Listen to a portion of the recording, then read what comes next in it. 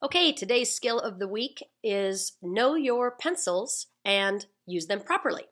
So we have different types of drawing pencils, and they range from a 6B, which is your softer and darker pencils, to 6H, which are your harder and lighter pencils. Now, you can see I wrote each one with its specific number and letter. And a way to remember this, see how dark that 6B is and how light that 6H is. That's just normal pressure. Okay, so you can lighten it up as much as you need. Like you could use a 6B and create a pretty light effect, but you're going to get a very soft pencil lead. It's much thicker usually. So like here's your 6B. It's got a very thick lead, and as opposed to your 6H, which you can see it has a very thin lead, okay? And it's much, much harder. These 6H pencils, which you can see right there, 6H, although I think I have it upside down. There we go. And of course, you're going to see it a little bit backwards. These will last you for years and years because they are very hard and it doesn't take very much to use them. Whereas the 6B pencils,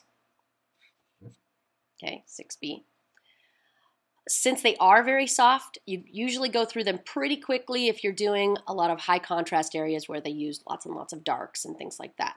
So when you're using a 6B pencil, let's see if I can do this here.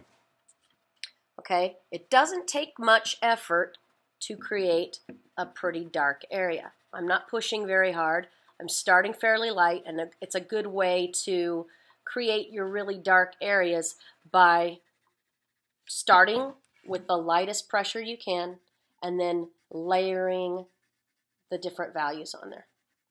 Okay, and then you can just build up to your very, very dark values. Notice I'm going over it quite a bit. Okay, and I really don't have to push very much. That way it saves your pencil. You know, it doesn't run out as quickly and you don't have to sharpen it as much. And you get a nice, solid piece of black area without curving your paper, because it will curve your paper. Okay, let's see if I can get that. And see how flat my paper is. If I push too hard too quickly, it will ripple the paper.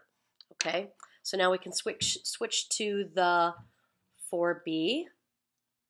Okay, and again, I'm going to start light. Notice it does start quite a bit lighter than the 6B, but I can get it pretty dark. Okay, back and forth. You might end up with some grainy areas in a 6B and a 4B.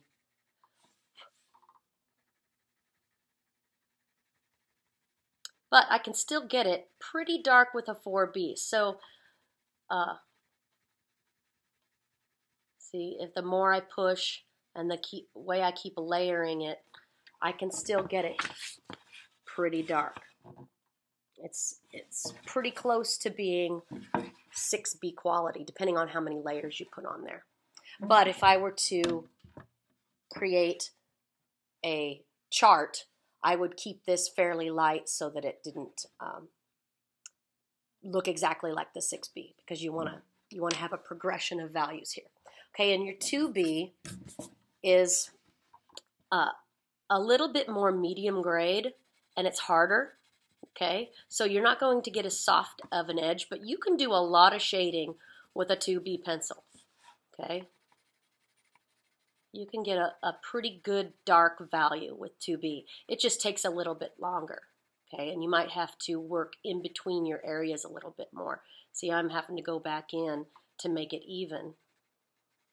Okay, so I can still get pretty dark with a 2B, but it is a harder pencil.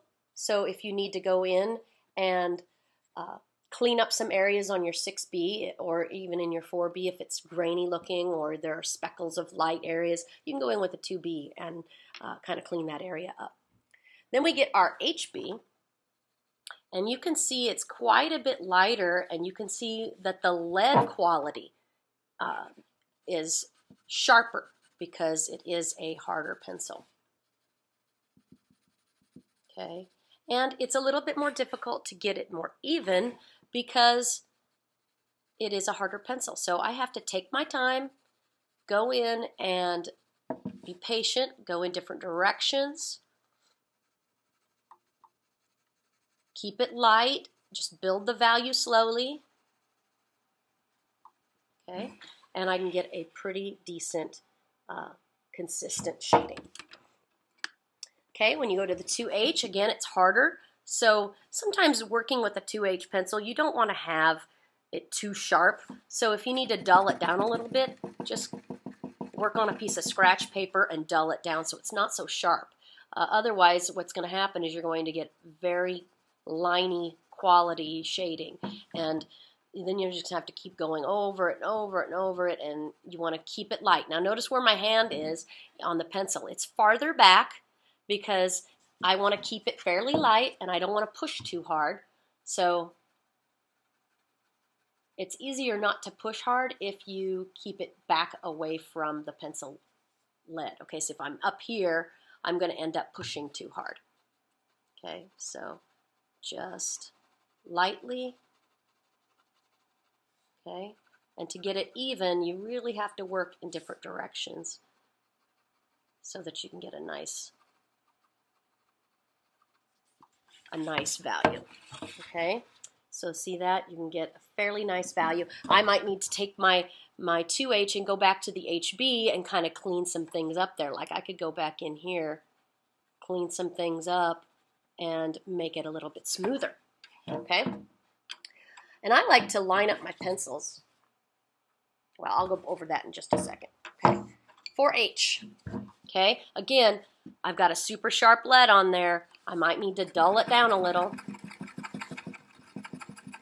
Okay, and it's still really sharp. See how it keeps it sharp for a long time. So don't sharpen your H pencils too much. But it's really hard to see if you're keeping it light and building your value slowly, being patient with it. This is kind of a patience kind of thing when you're learning about pencils and how to use them. And notice I have my hand far back on the pencil again, and I'm just letting the pencil do the work. I'm not pushing hard at all. Okay, you can get a really nice gradation of values. And a gradation is just a slight change in value over an area. Okay, so you can get it nice and smooth. You just have to take your time. Okay. If I don't take my time, I'm going to have it very liney. Okay, got my 6H, and look, it's super sharp again. So try to dull it down a little bit. Okay, and then very, very lightly, I'm going to have my hand clear back on the end of the pencil. Just as light as I can go and try and keep the lines very close together. And when I'm working on any kind of shading, I want to try to keep my hands away from the shaded area because this is what happens. You get smudges all over. Okay, and I like to move my paper around. It just makes it easier for me to go in different directions without getting my hand on the drawing. Okay, so you get a nice gradation of values with each of these types of pencils. Now, I do have an area for writing pencil and a mechanical pencil. A writing pencil is just your basic yellow pencil. Now, these particular pencils are HB pencils that I have in the art room. Let's see if I can turn it. There we go. It's an HB. It's usually middle of the road. Anytime they say, oh, bring a number 2 pencil, bring a yellow number 2 or whatever, they're just talking about your basic writing pencil, okay? And you can get a pretty good shading with a writing pencil, okay? It's basically just like an HB or a 2B. I can get a pretty decent, this one seems a little bit harder, so maybe more like a 2H, okay? but I can still get a pretty good, nice, soft gradation. Keeping it close together. Your lines need to be close together. You can't shade like that, okay, because you're just going to get it all liney, and then it's really hard to fix that. But if you go really close together, you can get a really nice soft shading. Okay, so these are okay to use as a middle-of-the-road pencil.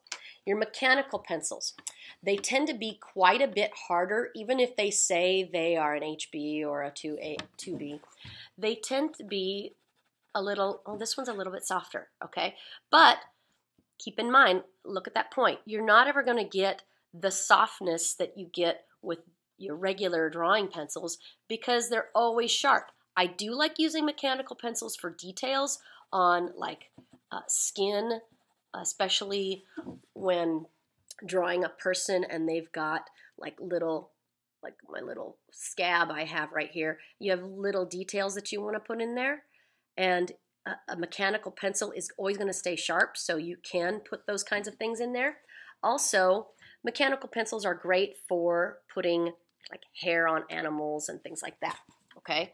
So I can still get a fairly good shading as long as I am being very patient, slow, back and forth, okay? I'm not trying to go fast here, but see, even with as little or as much time as I'm taking, see the line quality? I'm still seeing lines in there and things like that, so I would have to go over it quite a bit more than with my regular pencils. So a mechanical pencil is okay for last second details, or even to use to go back into here and make some things a little bit smoother. I like to go in with a mechanical pencil because I always stay sharp. Like with my 2B, I can go in and I can go to these little speckly areas. I don't know if you can see them very well, but I can go in and I can clean those areas up because it is a harder pencil and make it a little bit smoother, okay? As long as I am taking my time and not pushing too hard.